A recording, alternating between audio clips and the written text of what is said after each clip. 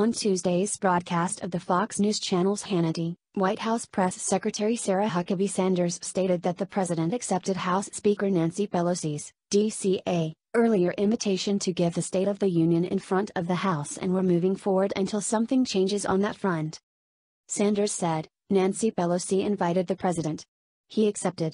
She cited security concerns as a potential reason to delay that. The United States Secret Service and DHS have addressed those concerns.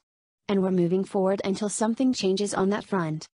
Sanders discussed the prospects of having the speech take place somewhere else, saying, I don't know if there would be a place that all of those members would attend, but the president's focus is on speaking to the American people, and if Nancy Pelosi chooses to go in that direction, the president will continue to speak to the American people, and I'm sure that he'll do that on that evening as well.